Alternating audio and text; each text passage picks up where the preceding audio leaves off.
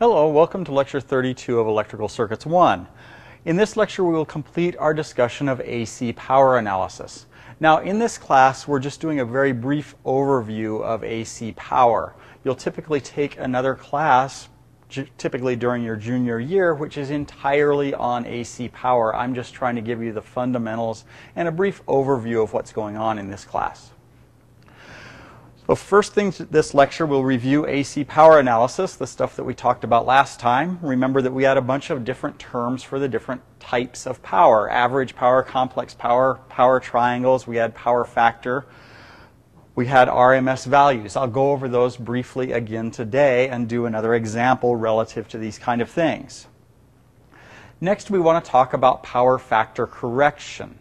As I mentioned last time, reactive power is traded back and forth between the source and the load. It doesn't get dissipated, it doesn't get transformed into useful work. The power factor is telling us roughly how much reactive power we have relative to our real power.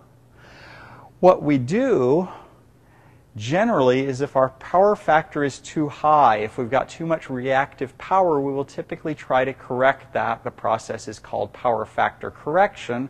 We'll spend the last portion of this lecture on that topic.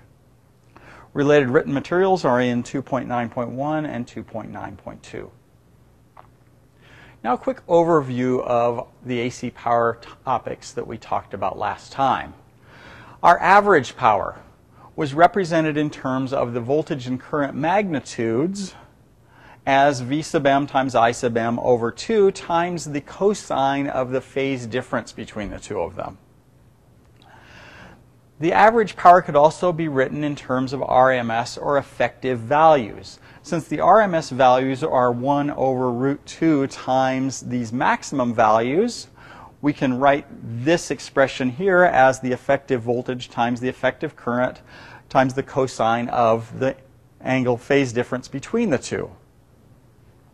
We also introduced the concept of complex power. To get complex power, we take the effective voltage as a phasor and the effective current as a phasor, except that we use its complex conjugate. Multiplying those two together gives us a complex power, which has a magnitude and a phase angle. This can also be written as the maximum voltage, or the voltage phasor representing the voltage, and the complex conjugate of the current phasor divided by 2. Complex power can also be written in rectangular form as capital P plus J times capital Q. Capital P is our average power from the previous slide, or the so-called real power. It is calculated as shown. Q is the reactive power. It's the imaginary part of the complex power. It is V effective times I effective times the sine of theta V minus theta I. S, P, and Q allow us to represent what's going on graphically in terms of a power triangle. S is the complex power. It has some real part, some imaginary part. It is at some phase angle, theta V minus theta I, from the real axis. The real part of S is P. Okay, so it's this amplitude times the cosine of this phase angle, and the imaginary part of S is Q, which is this magnitude times the sine of this phase angle. Now let's talk in a little bit more detail about power factor, which is abbreviated PF. The power factor was defined in the last lecture as the cosine of the difference between the voltage and the current phase angles. Now I also said in the last lecture that you want to remember that the voltage and the current are not entirely independent. They're related through the load. So if I have some voltage and some current provided to some load with a load impedance Z sub L is the ratio of the voltage phasor to the current phasor. The phase angle of Z sub L is the difference in the angles between the voltage and the current. It's this. So the angle of Z sub L is theta V minus theta I, so the power factor is actually directly related to the impedance of your load. That's important. Let's do a relatively quick example to refresh our memory about some of these concepts in the context of a circuit analysis. For this circuit, I want to determine the complex power delivered by the source and also the average power delivered by the source. Now, the way I'm going to approach doing the complex power is that I need the voltage and the current to get complex power. I can find the current from the voltage source if I know the equivalent impedance ZEQ of this overall circuit. So personally, my approach towards doing this problem is going to be to find an equivalent impedance here of this circuit, use that impedance to determine this current, use the current and the voltage to find the complex power. Once I've got the complex power, the average power is relatively easy. Now, what I would like you to do is take a shot at doing this problem, go back and review some of the concepts from the last lecture if necessary, and then come back and watch me do the problem.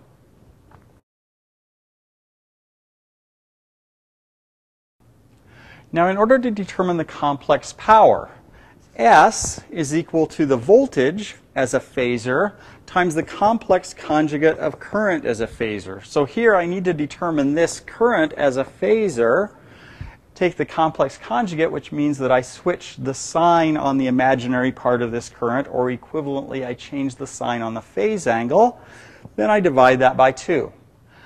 To determine this current, what I'm going to do, as I mentioned previously, is get an equivalent impedance of this network. Then with this voltage phasor, this is going to be 5 at an angle of 0 degrees, and this equivalent impedance, I can determine the current. ZEQ. I need to transform this circuit into the frequency domain. The 2 ohm resistor has a 2 ohm impedance. This is 1/8 of a farad. The impedance of a capacitor is 1 over j omega times C, which is 1 over 4 times 1/8, which is going to be minus j2 ohms. The impedance of this inductor is j omega times L, which is going to be j times 0.5 times 4, which is j2 ohms. Now my equivalent impedance is this impedance, j2 ohms, plus this parallel combination, which is the product of the 2 impedances divided by the sum of the 2 impedances. So this becomes a minus j4, 2 times minus j2 over 2 minus j2. Since I'm going to be doing some addition, I think I'll go ahead and do this division in rectangular coordinates. So I'll multiply top and bottom by the complex conjugate, 2 plus j2 over 2 plus j2. This becomes j2 plus 8 minus j8 over, this becomes 4, 2 times 2 is 8, so this becomes j2 plus 1 minus j, which is 1 plus j. Now I can use this impedance to get this current.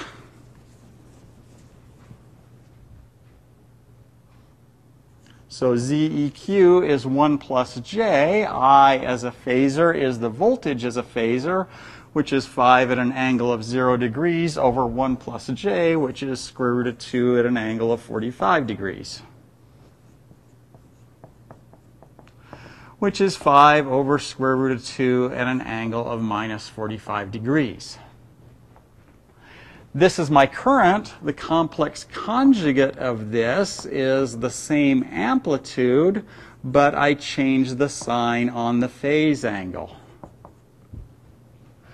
Therefore, my complex power becomes 5 at an angle of 0 degrees times my complex conjugate of current, which is 5 over square root of 2 at an angle of 45 degrees, over 2. So this becomes 25 over root 2 divided by 2 is 25 over 2 times the square root of 2. 0 plus 45 is 45 degrees. That's my complex power. Now we want to determine the average power delivered by the source. This is our overall circuit. Last time we converted the voltage source to phasor form and we determined the current phasor. Now we can determine the average power a couple of different ways. Now one possible way is to note that there is only one resistor in this. the average power is going to be dissipated by this resistor. I could take this current in here, use a current divider to determine the current going into this resistor, and then do I squared times the resistance. That's kind of tedious since we've already gone to the trouble of determining the complex power. We said that S was equal to 25 over 2 times the square root of 2 at an angle of 45 degrees. In a power triangle form, real, imaginary, this gives me S. It's at an angle of 45 degrees, and it has a length of 25 over 2 times the square root of 2. P is just the projection of S onto the real axis. So P is equal to 25 over 2 times the square root of 2 times the cosine of 45 degrees, which turns out to be 6.25 watts.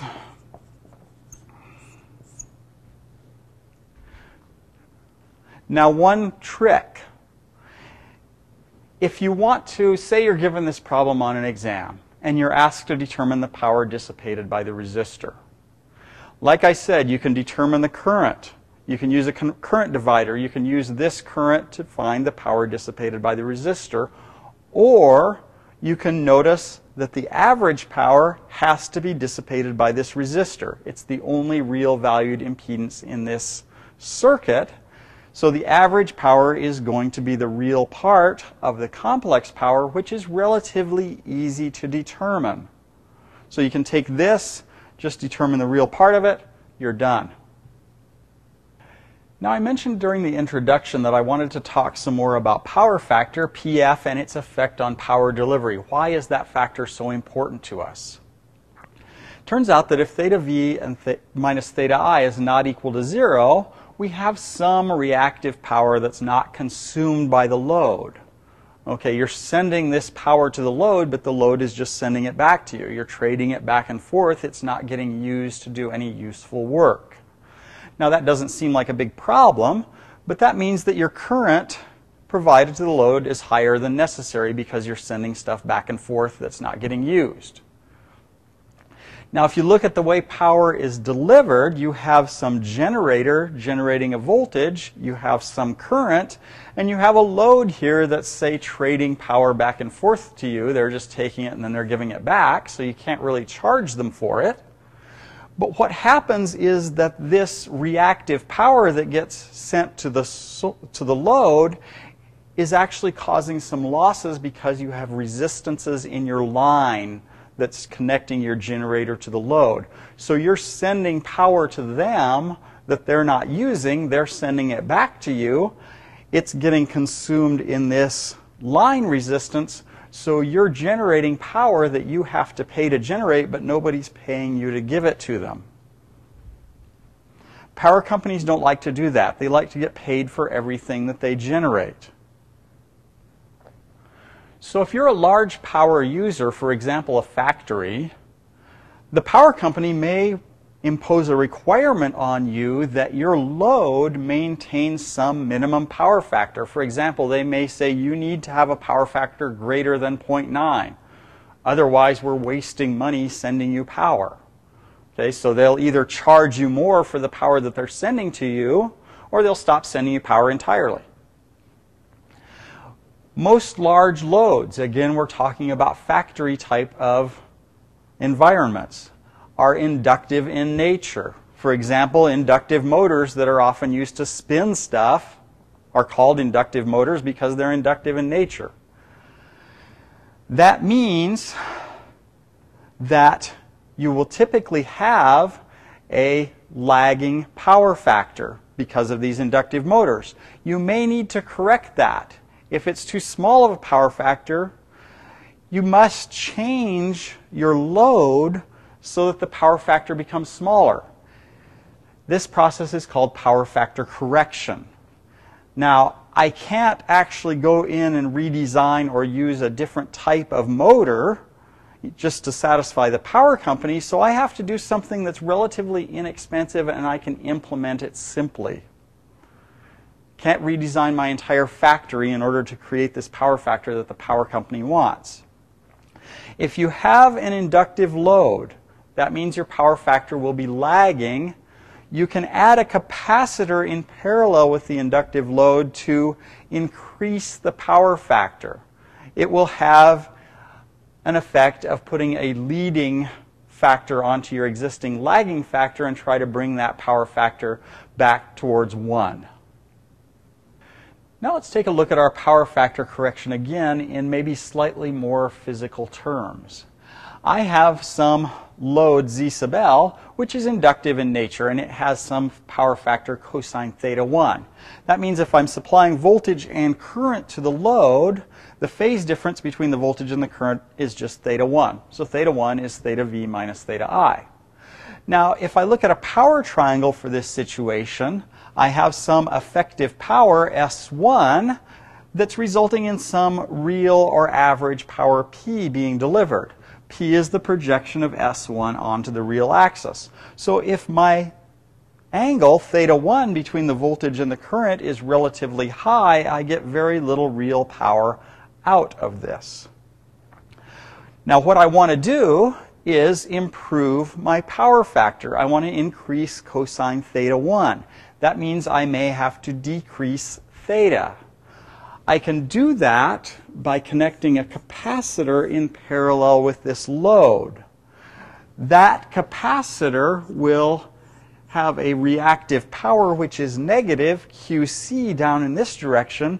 These add in a vector form. So my new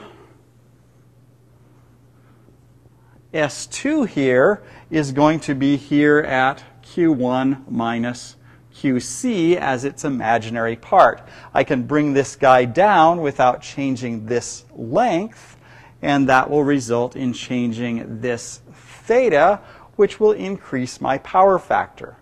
Remember, we don't want to change the length of this vector P. Okay? The power company wants you to have the amount of power that you need to have. They just don't want to waste a lot sending it to you. Let's take a look at this again on the next slide. Now, as I outlined on the previous slide, we can increase our power factor by applying a capacitor in parallel with our inductive load.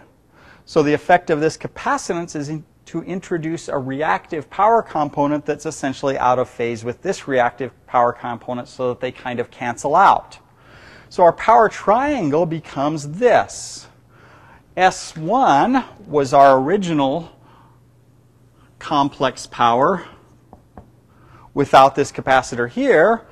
Introducing the capacitor introduced a reactive power associated with the capacitor, which is negative. So this S1 has decreased by an amount Q sub C, and now our corrected complex power is S2. It's got a smaller phase angle from the real axis, theta 2, and therefore a higher power factor. You aren't expending as much reactive power getting the power that you want to the load. Now let's do an example of a power factor correction. We have a circuit here. There is an inductive load. We have an inductor in parallel with a resistor, which is driven by some voltage source V sub S. V sub S is 100 cosine 377t. So in the phasor domain, V sub S is 100 at an angle of 0 degrees.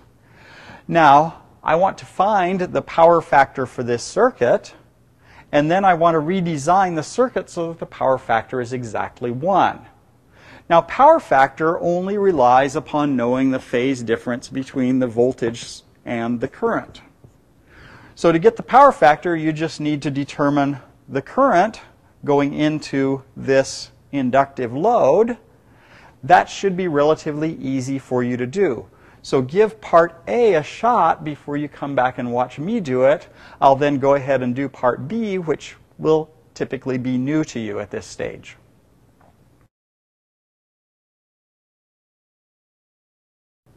The first step in this example is to determine the power factor of the existing circuit.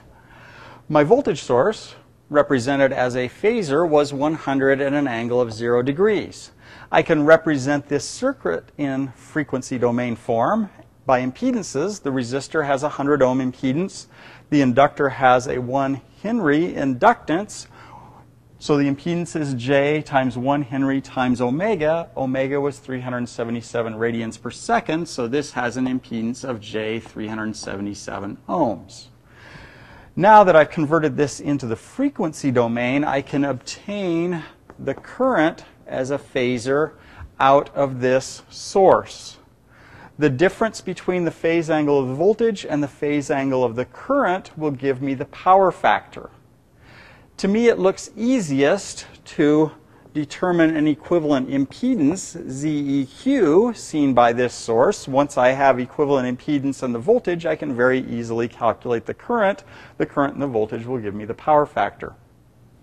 So ZEQ is equal to this parallel combination of impedances. I multiply the two impedances together, so 100 times J 377 ohms, over the sum of the impedances, 100 plus J 377 ohms.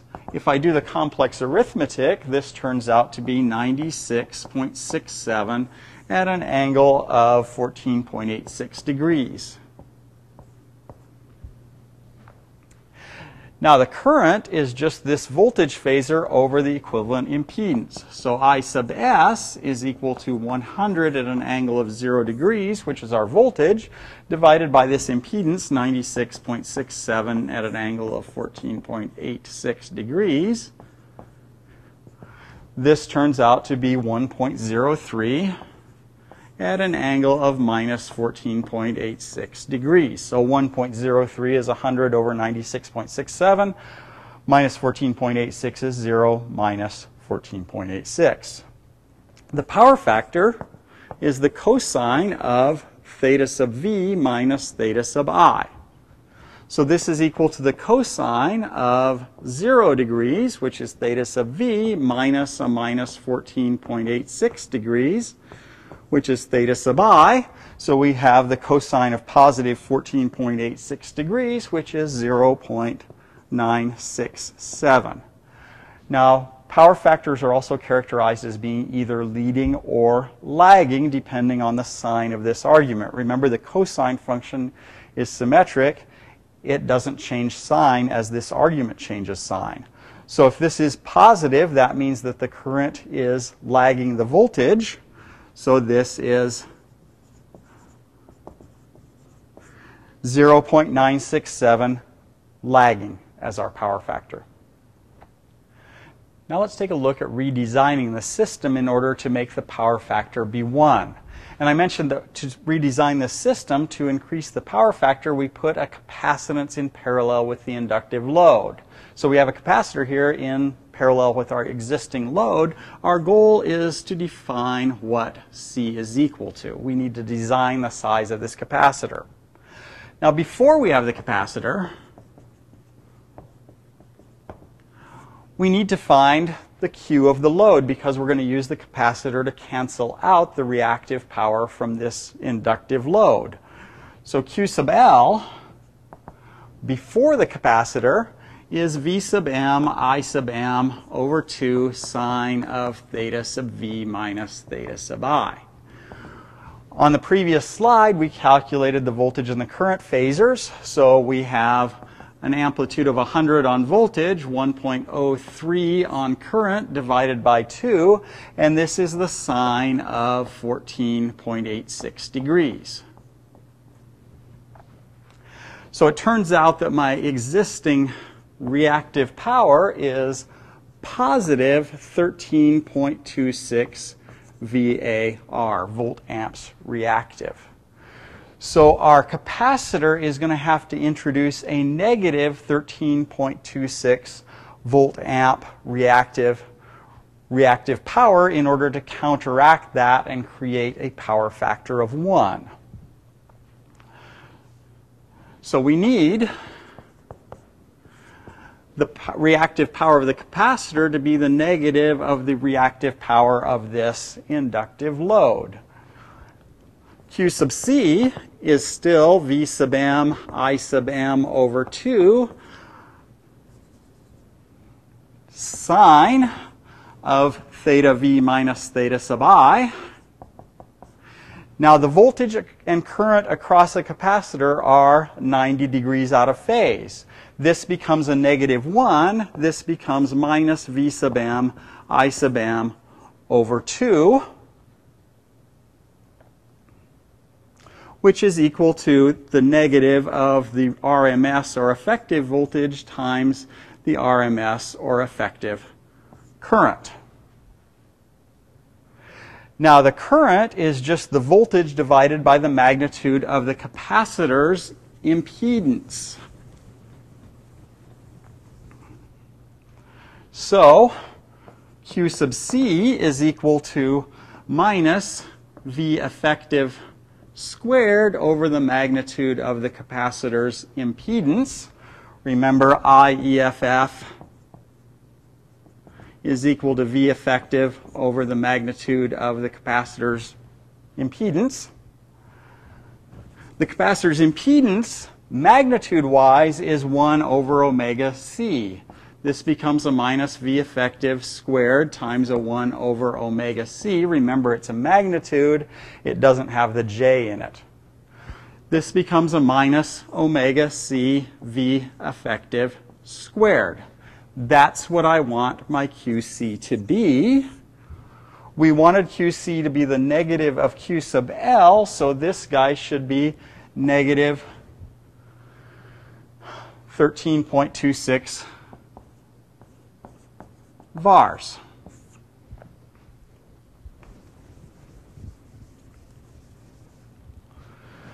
So negative omega C V effective squared has to be equal to negative 13.26. Those signs cancel. C is equal to 13.26 over omega times V effective squared, which is 13.26 over omega was 377. The effective voltage is 100 over square root of 2. It's a pure sinusoid. I square that. That gives me a capacitance of 7 microfarads. So if we put this 7 microfarad capacitor across this load, we should correct our power factor so that it is exactly 1. This concludes lecture 32. It's also the end of our brief overview of AC power analysis.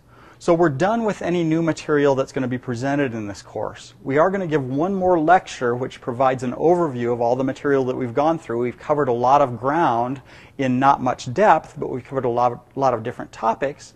Take those topics, try to put them into some kind of framework as far as how they fit into an overall circuits modeling kind of philosophy.